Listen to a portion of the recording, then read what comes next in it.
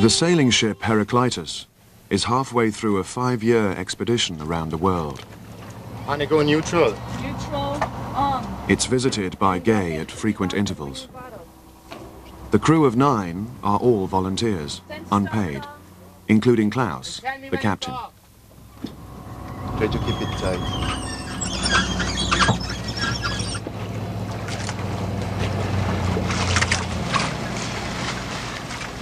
They have reached the Indonesian island of Bali. Like so many tropical islands, Bali is fringed by coral reefs. The reefs protect its shoreline from the ravages of the ocean, the Arizona desert in America. Biosphere2 was a glass ark which mimicked our Earth. Gay was one of 8 who sealed themselves in. There was a miniature rainforest, desert, savanna, and a miniature ocean, which was Gay's responsibility.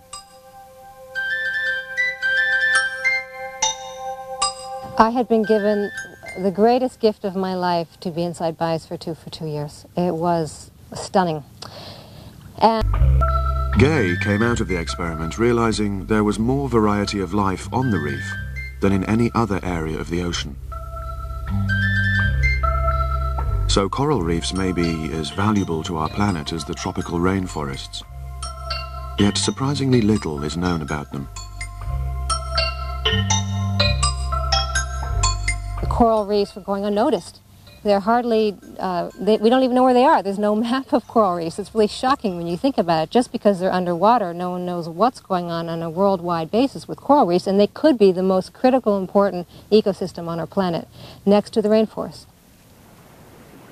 With the aim of monitoring and, for the first time, mapping all the coral reefs around the world, Gay set up a non-profit-making trust.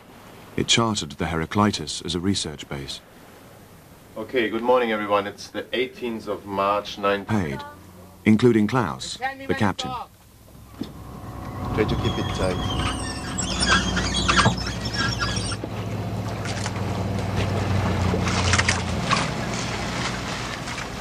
They have reached the Indonesian island of Bali. Of March 98. Coring team today. I prepare lunch, do my producer duty, and in the morning I'll finish the accountancy of 1997, and in the afternoon I rinse the course and inputting the health and vitality results. I'll be going with Klaus and Laser Coring and generative. I am doing weekly maintenance and This preparing. afternoon we'll be doing the transept. Anything else? yes, we sell. And in the afternoon I rinse the course and Inputting the health and vitality. Relationship which is highly sensitive to changes in the quality of water and sea temperature. Different species react very differently to change, so it's important to know just what's down there. It's not easy.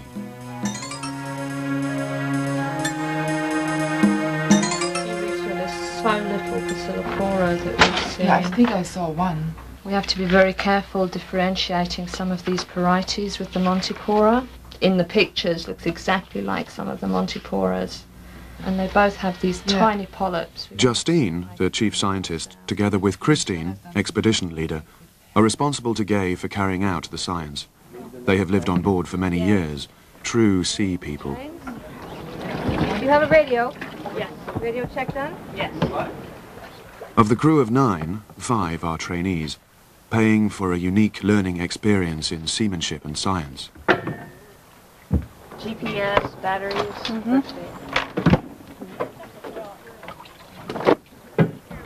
You got it? Yeah. Was that okay last time? There's a planning meeting before every dive. The search started to come in, so I was going like this. It doesn't matter. We have plenty of time today. Do you want Today they've heard they'll have to contend with a strong current. The camera starts in the same place, and then the coral ID starts in the same place, because once the lines are off, the chain's not holding the pipe, and if there's a lot of surge, it starts to move and it pulls itself out from underneath the chain.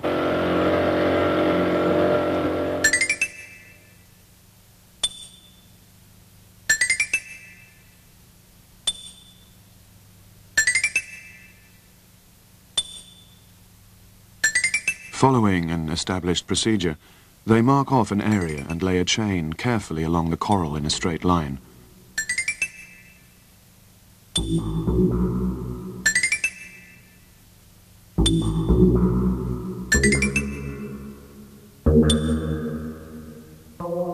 really don't know that much. We don't even know how much coral reef there is on the planet, and we don't know where all the coral reefs on the planet are located. We don't have any good maps of where the reefs are. Underwater research. The photographic image sent by satellite is digitized.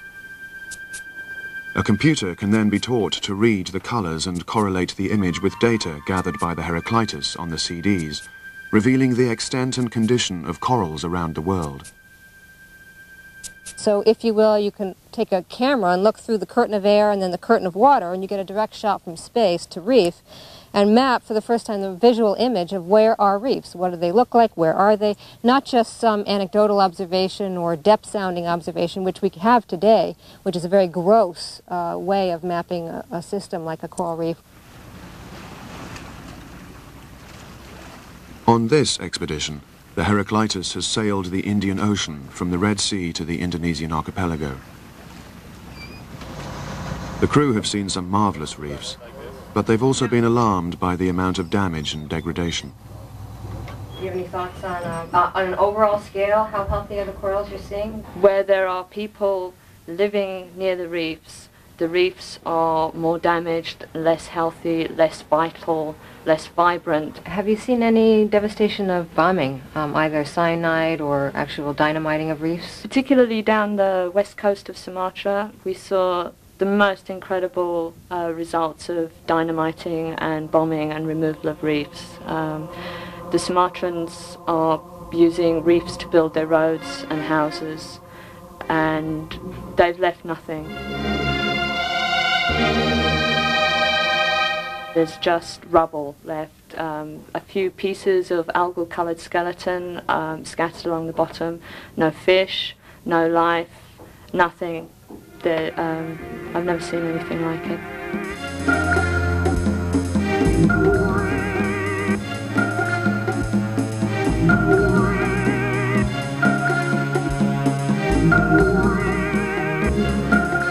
Coral reefs are threatened and endangered on a planetary scale. Mined, polluted, robbed of life or simply dying, offering nothing but a bleached skeleton where once there was colour and life.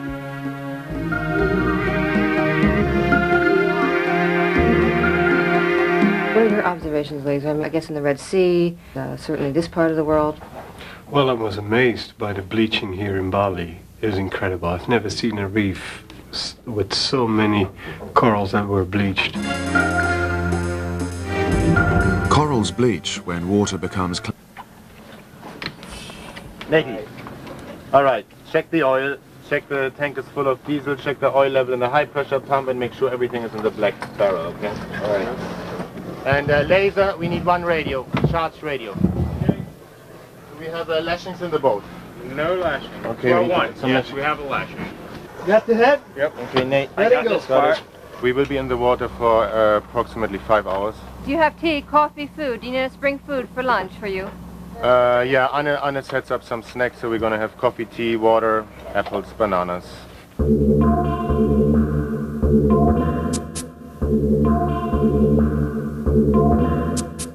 Corals trap a historic record of ocean conditions in their skeleton. The team are drilling through several hundred years of history.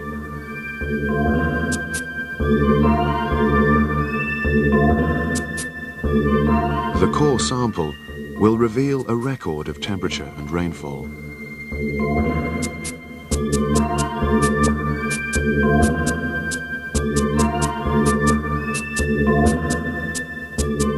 The cores are surprisingly fragile, handled with care as they are labelled and identified. Hey? Yeah. Give me an extension. Nice. Good one. Okay, that is 59.2. Date, time, 11:10.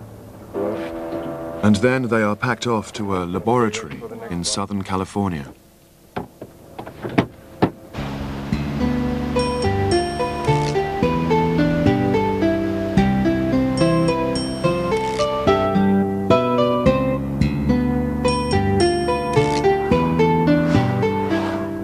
Calls in on biologists at the Scripps Institute of Oceanography in La Jolla.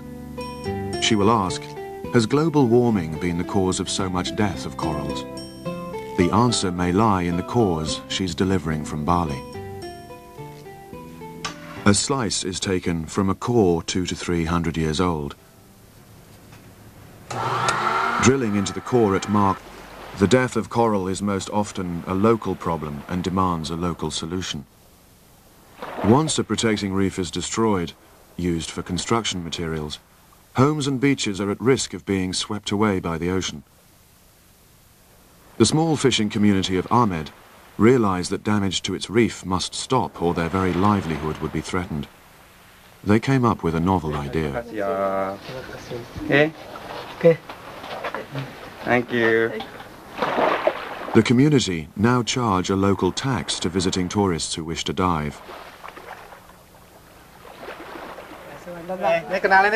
Gay was introduced to the village headman, Jing Suata, by Balinese scientist Ketut Sajana Putra. Tell me about your artificial reefs. You have, you're creating a whole artificial structure off the coast here? They are using the taxes to create an artificial reef.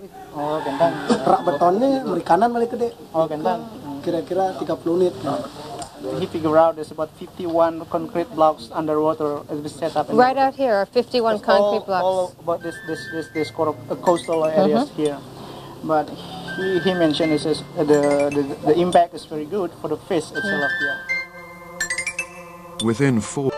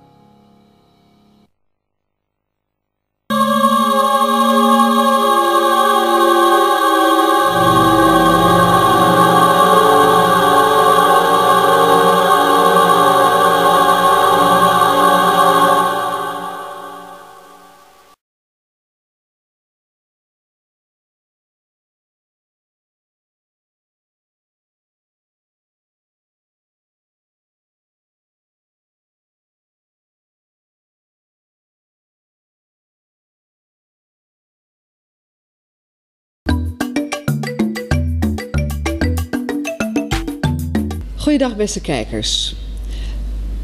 Op dit moment heb ik een klein papiertje voor me en dat gaat over Biosphere2. Ik weet niet of u het zich nog kunt herinneren. In de 90e jaren zijn er in Amerika een aantal biosfeers gemaakt. Biosphere 1 en Biosphere 2. Waarin 8 researchers zich hebben teruggetrokken om te kijken hoe het leven op aarde zou kunnen zijn. Als wij in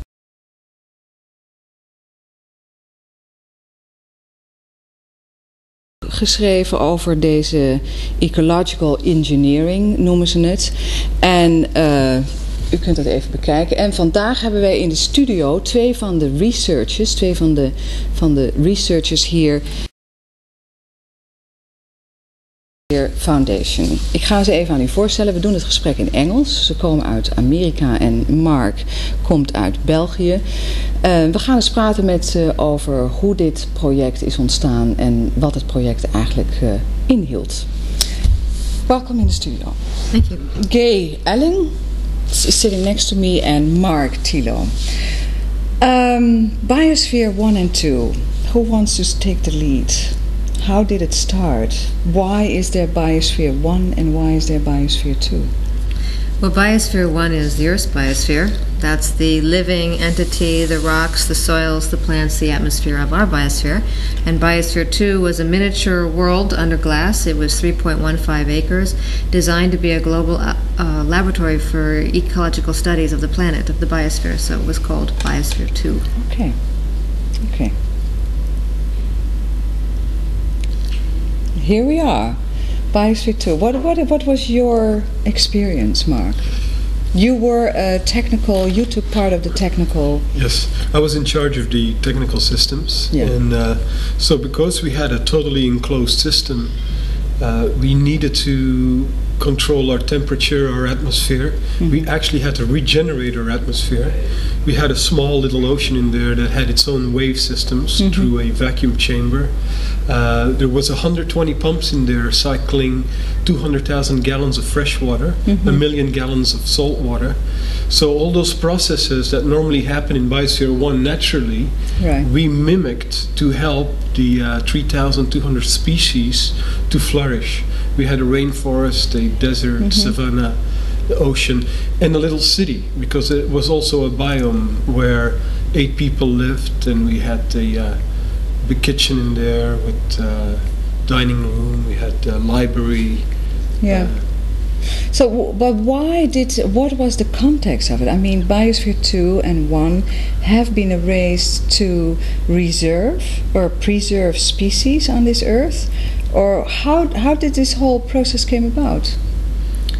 Well, one of the original ideas that sort of pioneered Biosphere 2 was an idea of ecotechnics, and in fact the Institute of Ecotechnics in London was very on the forefront of this, advising on how to do Biosphere 2.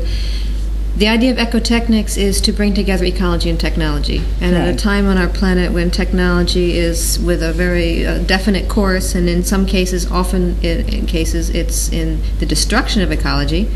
Right. And at the same time, ecology is something we can never go back to the Garden of Eden. So this idea was to bring together these two forces of ecology and technology mm-hmm. in a new way, in a harmonious way, where technology would be harnessed for the use of ecology, of good living, of recycling air, of wastewater, of water, of growing agriculture, of growing foods without chemicals and pesticides, of living in an international team of people in a harmonious way that really set a direction for our millennium, really. Right, right. That could be applied directly back to planet Earth, and at the same time study these cycles and how does a complex ecological system really work, mm-hmm. which before Biosphere 2 there was never a laboratory so tightly sealed that one could do such studies.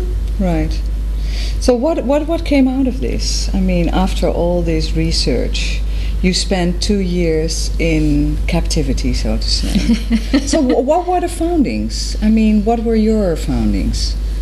Well, there was many. First of all, that we proved the concept that one can make a closed system, yeah. soil-based system. We grew, in the 2 years, we grew 80% of our food. The next crew grew the full 100%. We had an agriculture system.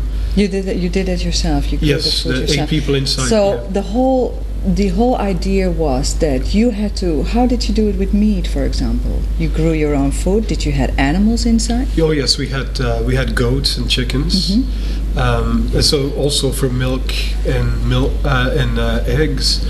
But the agriculture system was so small. It had 20,000 square feet for 8 people. It was 50% more efficient than any agriculture system in the world, which is also in this book, the actual numbers of our harvests. Yeah. We had to recycle all of our own water. So the water we started with in the beginning of the 2 years was still that same water cycling through as we used it to drink our cup of coffee. It would go in through the agriculture. It would end up in the fog desert. So the water kept recycling, was very successful. And we did not pollute our atmosphere. Our atmosphere was still breathable. And the only thing an interesting thing that happened, because the system was so closed. There were no cars in there. Huh? There were no cars. Not then. Then it was easy. Yeah. Okay. So the oxygen dropped because there was a process called CO2 carbonization. Yeah. The CO2 was sequestered in the concrete. Yeah. And so the oxygen was tied up. Therefore, we let it drop to 14.2% just to see what would happen. And then, of course, injected in 14 months, we put the oxygen back to 19%. So how did you cope with that? The oxygen dropping so rapidly. I mean, there was no replacement. You didn't fill it up to 100%, so to say. I mean, so how did you cope with that? Well, it is. It's almost like climbing mountains. When you get up there at 15,000 feet, you get short of breath. Some people get headaches, and it's very different individual who has problems or not. But it always feels like you're climbing those last 100 feet of a mountain. So as you walk up the stairs, but still, it was. But was that also a problem because there was not enough green circulation? There was not enough. I mean, because the oxygen is being helped by the green and the ocean also, isn't it? I mean, we get oxygen from the ocean also. In fact, the plants were producing the oxygen to breathe. That wasn't the problem at all. But it became an intense study of interest because humans can live at lower levels of oxygen. Right now, I'm breathing 21% oxygen. Yeah. And what our studies show that at least down to 17 or even maybe 16%, humans can function very rigorously and well. So that means submarines can operate at lower level oxygen. It means space stations can. It means the shuttle can. So we had participants from these different industries also coming to the biosphere to find out about it because they were fascinated that we were living as if we were on a high mountain of, let's say, Tibet, like people do there, and operating well, which means that we can also really change how we live elsewhere on this planet. Right. It really opened up the whole atmosphere. Studies opened up whole avenues of new sort of interest in how we live and what we're breathing. For example, if you get in a subway of London or Amsterdam, you will be breathing very high levels of carbon dioxide, and yet the average person isn't aware of this. But atmospheres change dramatically depending where you are on the Earth. They're like little eco-niches within certain environments. Like, say, in the studio, for example, we really don't have any idea, but there is quite a change to, say, outside or anywhere else. So to come back on the food situation, because I'm quite interested, how did you nourish yourself? You had to grow your own vegetables, you had to kill your own animals, or did you? Yes. Okay. And most of our staples were bananas. We had bananas every day, papayas, a lot of sweet potatoes. Then, of course, all the vegetables. They were growing well. They were growing those were growing, and red beets, they were growing really well, yes. Okay. And then, of course, we had tomatoes and lettuce and onions and rice, wheat. For our occasional bread. In the tropical agriculture, we also had coffee, But the coffee, everything was still small because it was the beginning of the system. It was designed for 100 years. Yeah. So our coffee trees, we had about, what was it, 48 cups of coffee in the 2 years' time. Oh, right. So, which was okay. So we got a real treat. Huh? Yeah, yes, put a smile on everybody's face that day. That Here morning. we come with the coffee again. Yes.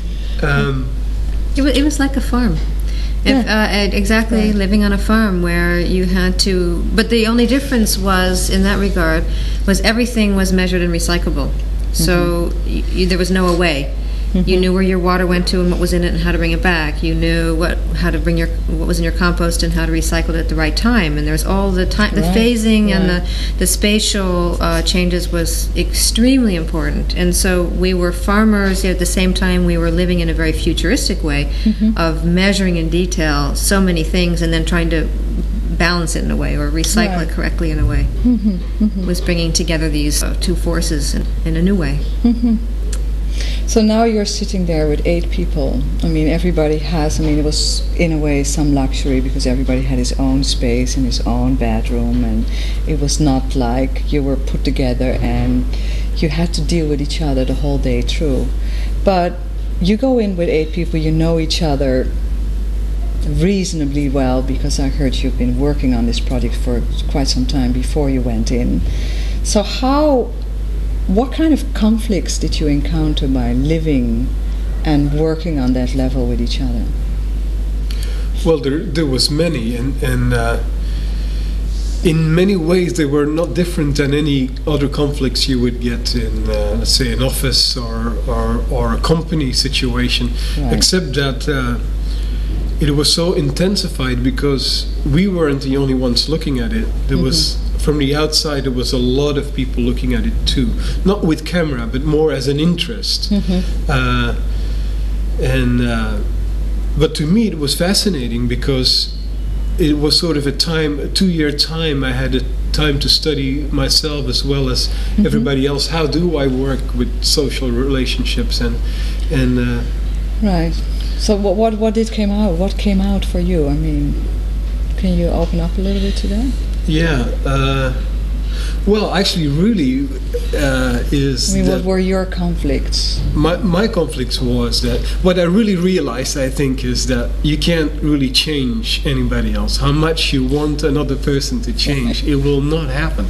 So the only thing is, I make that change, or I decide I will live with it. And that's really the only thing, but which was very profound. I mean, it's easy to say, but Biosphere2 sort of. But they were all reasonable people in that sense. I mean, there was not a murderer with it, which, for example, you did not have to be afraid that there was some killer in there whom you really had to. I mean, there were a physical killer, or maybe that kind of feelings came up or out. I don't know, but. Yeah. So you came to the conclusion you can't change anybody. Okay, but how did you cope with it? How did you cope with the fact that you can't change someone? What happened? Well, so then the change is within myself. I mean, okay, your attitude. Yes, my attitude and how I would live with that, which is not easy. I mean, to accept that. I mean, it's not, but still. Right. And conflict is, and the other thing is, you can't get away from conflict. Conflict is part of that humanity. So I guess I accepted that. Where before, maybe Biosphere2, I was still thinking very naively, it's not part of me. It's not part of me or part of you, but it is. Were there counselors inside also? Were there what?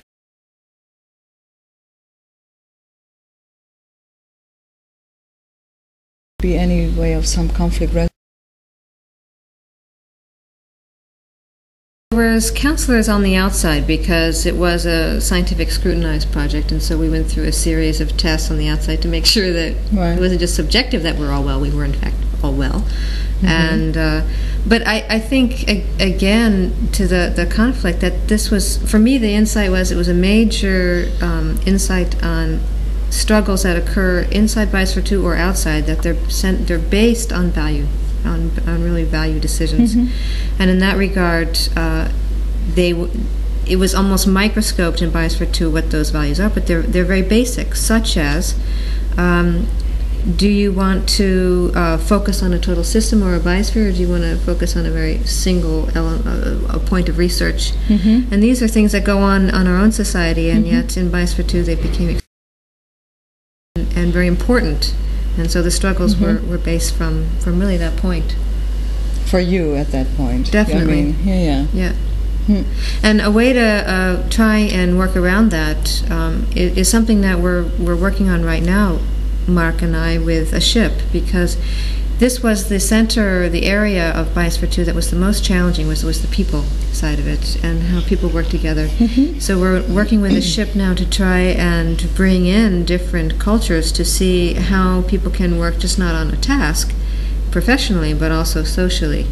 And the more different cultures that we bring together on the ship, the easier it is. And I think that's the most interesting thing that's happened in the past few years since Biosphere2, is that cultural diversity is really a way to heal or to harmonize impasses. But there were different nationalities in Biosphere2, wasn't it? Yeah. I mean, so you had to already work with that cultural differences. Yes, and that's true. We had 3 different nationalities, and we had 4 men and 4 women, and we had vastly different ages, from 30 to 65. And that played a very important role, and extremely, that was really what showed also the insight into how the planetary work that I think all of us are really looking at now is this cultural exchange and how to be a planetary citizen. Right. And if it had been more diverse, it would have been easier. But there were still many more Americans than the Belgian representative, Mark, or the British representatives. Right. If we had even less Americans and more of, let's say, an Asian or Japanese or Chinese, but something vastly different, it would have made a big difference. Yeah, it would confront it. At least it had confronted you as an American much more with your own cultural background. Yes. You know, now you are still in the dominating position. So yes, exactly. Taking the rights towards yourself. Yes. And that idea of complexity, like in the species, we had over 3,000 different species in there.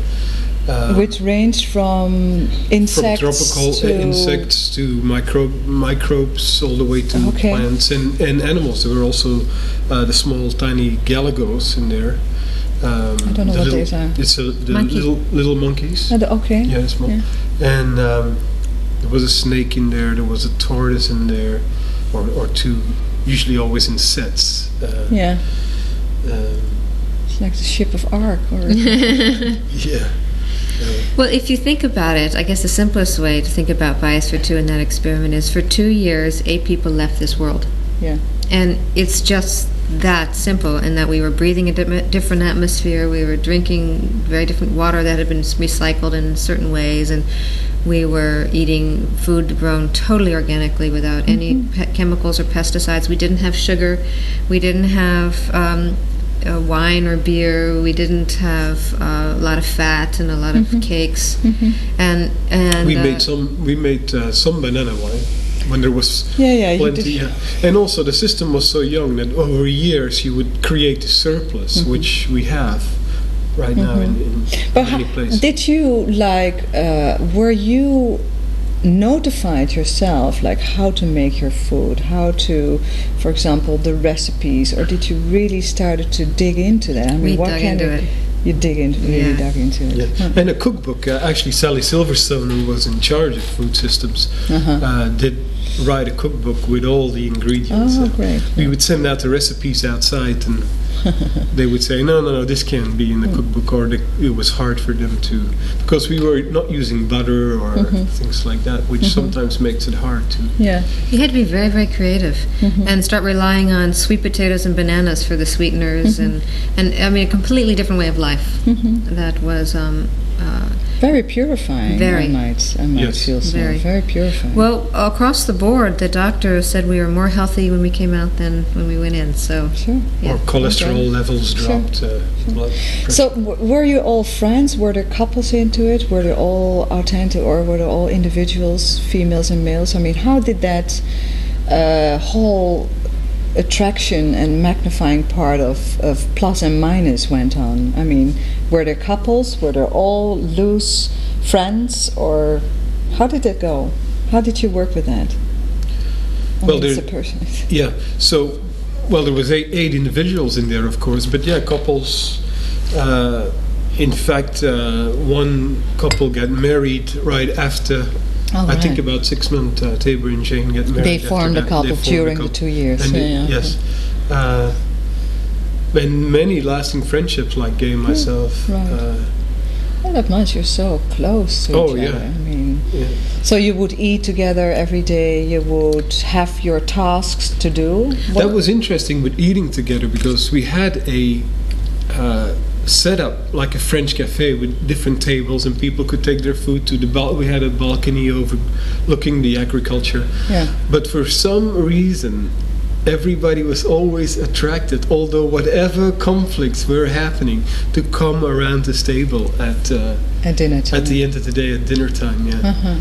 And of course, breakfast was always together, because we would have our meeting there and look at the priorities of the day, see what needed to be done to keep our system going. But it was interesting that everybody always showed up for dinner, just to. There was a definite attraction. To, at least with 8, you have to have some company. Yeah. So how much time did you work? I mean, how much sleep did you get? We got a fair amount. We basically worked at least an 8-hour day, and the working involved anywhere from being farmers to being scientists and looking at what's in your atmosphere, and then what you might have to do about it in order to change it slightly, or to cooking, to communicating with the outside world. And then we also had movies and books. We had a library, and we had telephone and email and fax and meetings. We could meet at the glass and exchange. So it was quite a well-rounded, healthy life, and we slept at least 8 hours a day, and then get up early and carry on. So, but now the whole thing, I mean, this was a project set up for 100 years, I just heard. Yes. So it stopped after 2 years. I mean, the purpose was to go in for 2 years, that was the commitment, or the commitment was longer, 5 years, 4 years? No, it was a 2-year commitment. It was a 2-year commitment. But then we had a 5-month transition that we kept closed, and put a new crew in after 5 months with 7 people. Okay. And they stayed in for about 6 months. It wasn't a true closure anymore, but then Columbia University took over research, and what they really did, the first thing they did was then take the people out, take the agriculture out, the most efficient agriculture system in the world, use pesticides, petrochemical pesticides, put in a car, where you said we didn't have a car inside. So it they totally changed the direction back to their line of research. But what was actually their research? I mean, where were they getting at then? I mean, you guys came from actually a natural based agriculture way of living, while they take over and put in pesticide. I don't understand. I mean, suddenly, what were their objectives? I mean, you guys were trying to find some alternatives. A biospheric approach. We were using, trying to find alternatives. And what were they trying to do? Our approach was very definitely really addressing a taboo, which I think is really a planetary taboo of the human is not a part of the biosphere, or not part of the environment. And so oftentimes academics particularly will take the human out of the equation and just not even look at it.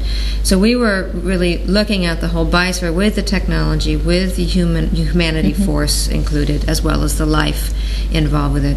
Columbia has an approach much more traditional, classic, in that they're looking at biogeochemical cycling.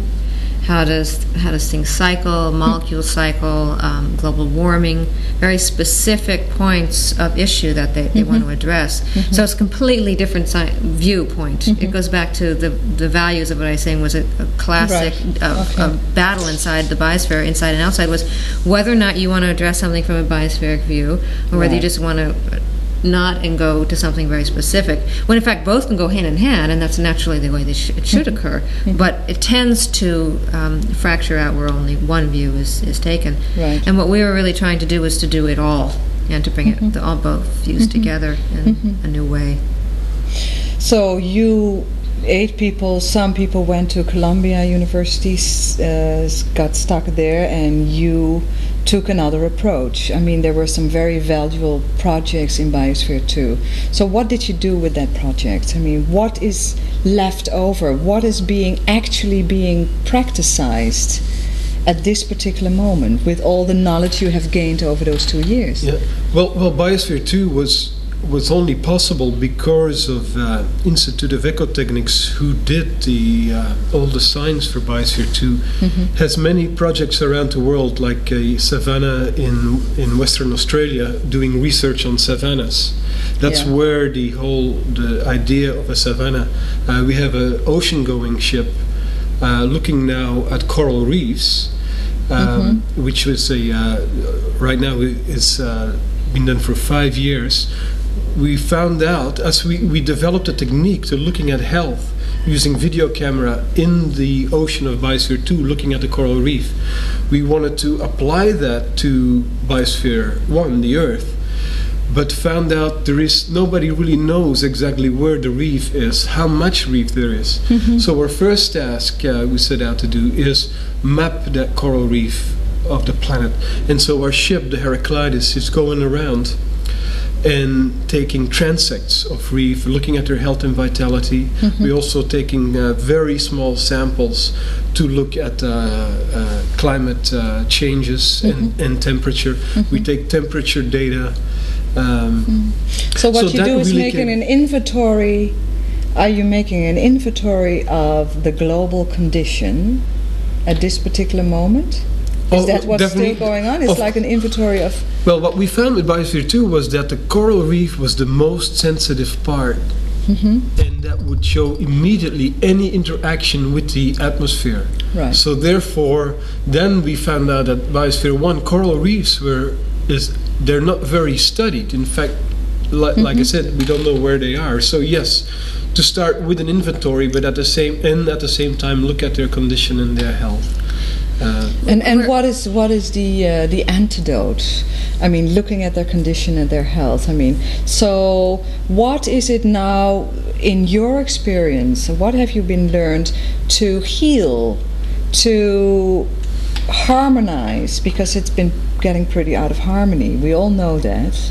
So what are we going to do now to harmonize? What is the technical or inventory you have made over all those years to apply this? I think the approach, the only possible approach, and one that we're trying to pioneer, is to put information out, just like this TV channel. And that in that way is the only chance to try and get enough people even to see there's a problem.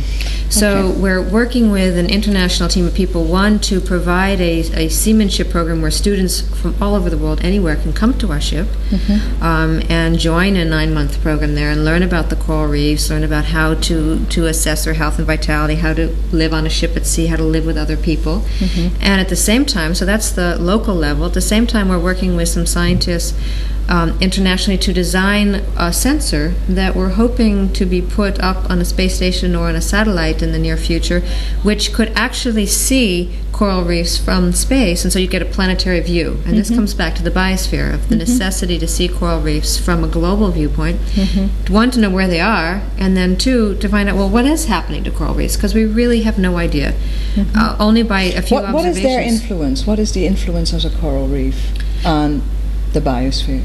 In particular, we think one main influence is simply the fact that they're like an indicator biome. They're the area of the world that we saw in Biosphere2, which responds instantly. So if the coral reef is healthy, we have the indicator of the ocean around it. If it's not healthy, that's an indication that the ocean around it is not well.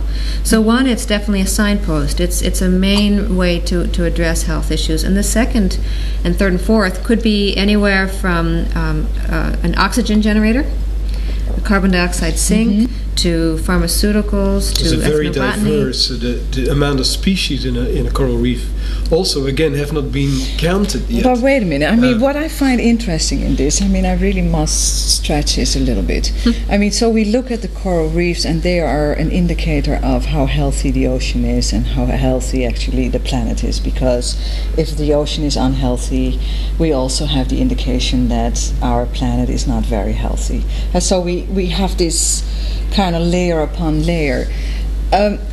But we look around and we will see already, I mean, you went into Biosphere2, you came out healthier than when you went in. That's true.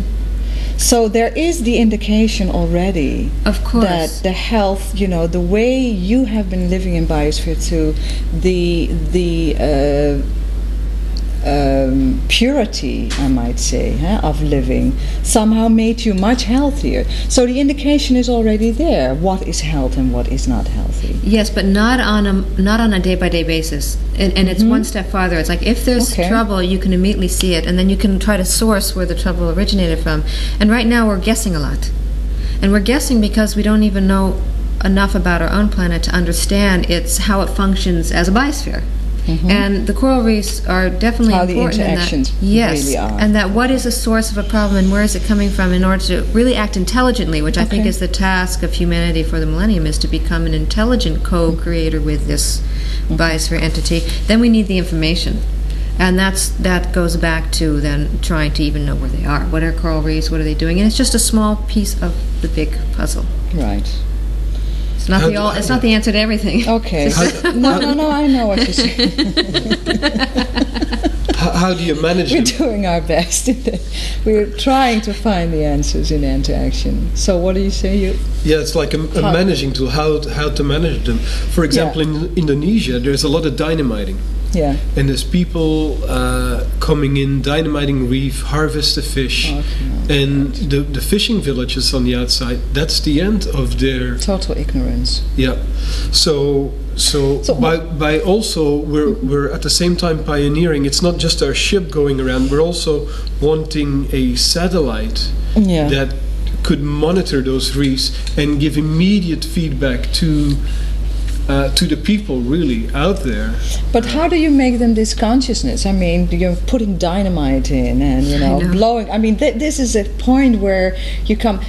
I mean, is that our task? We know. I mean, this is not a good thing to put dynamite in. You can kind of intelligently think about this. So how do you stretch that to someone who lives on these islands and says, well, I need to get my fish. I don't care how I get it, but I'm just gonna get it. How do you that step? I mean, I know as a ship, because you're also trying to, how do you live with people? How do you communicate with each other? How do you get into real conflict resolving? Because that's also part of it. How do we all get the piece of the pie? Because that's what we want. He needs his fish, which is obvious, and we know it's not good how he gets his fish. So what is the alternative? So and to show those alternatives, and that's why the internet is really interesting, because this information can go out, is to really educate people that if you blast once, that's the end of your fish for 50, 60, maybe 100 years. While otherwise, if you maintain the reef, you have a steady income of fish, and of course it isn't your one-time big harvest.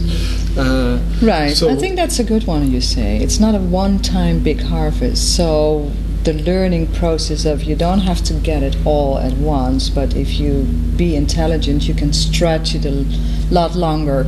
I think you have it on all levels. I mean, in business too, you see the prices people nowadays charge for consulting or whatever they do. It's outrageous. It's like everybody wants to have it once. I want to have that million in one time, so then I don't have to do anything anymore. It's a kind of mentality. While if you ask a little bit, just reasonable, so we can all sustain ourselves, we can have a steady economy, and we all have if we manage our planet and our resources, there's no way to say you can't use a resource. You can use the resource, but make it so where it doesn't destroy your wealth within it, because it really is. And that's the other thing I learned out of Biosphere2 is how to lead a wealthy life. And wealth became of the things we grew, the things we produced, and with our own resources. And that was so that there's big difference between wealth and, say, richness, or meaning, basically meaning money. There is a big, you know, you could have $1 million in the bank, but live very unwealthy. Very poor. Very poorly, yes. And so how is the backup? How is the support you people having? I mean, to me it sounds very intelligently and very with a lot of integrity, and you know, that's how it feels to me. But what is the backup in the outside world? How do you get your money? How is the support going on here? Which parties are willing? Greenpeace, are they willing to support? I mean, who is supporting this? We are a nonprofit, which means that everybody is a volunteer, and it's a constant source of help. We need help. And we ask help from individuals, from corporations and in-kind donations. To keep a ship at sea, we're probably one of the few people in the world able to do it at about $300 a day, which is incredibly low. But that's a constant cash we need, and so we're always out there looking, trying to get support. So, but there is support out there, and especially we've been at ports like in Hurghada in Egypt, in Oman, India, Sri Lanka, Maldives, Seychelles, Sumatra, all through Indonesia, Kenya, and almost in every port we have gotten support where we could stay, dock fees would be waived. Little things like that, but that are helpful because we have to, otherwise you would have to come up with the cash. So that in that respect there is a lot of people backing, there's a lot of individuals. Our intent in this next year is to put on our homepage, www.pcrf.org, our data. And I will write that on the screen. Great. And our visual imaging. What we want to do is make it a center for the world, where the ship is the eyes of the sea, and puts it up for people anywhere to have access to. That on a local scale we think we can do this year. It's just a matter of getting it right so we can get everything that we collect online. But then to expand that in the next few years, so then with the satellite imaging, if we get to that point, then it becomes also a global look. And we feel that if we succeed in this, then the eyes of the ocean are the world's eyes, and that's a step in the right direction. It's, again, much like what you're trying with your TV station to do here, is to get information available. And so that's where we're hoping to go with this. And have it as a real experiment whereby then it will be picked up for other things, rainforests, vanishing cultures, all the numerous problems that we face, that it would be an example for how this can be utilized for the world in many areas. So a lot to be learned for all of us still. Oh, I definitely think so, Always. A lot to be learned, so there needs to be openness to explore this. Okay, thank you both. Thank you. Thank you. Okay.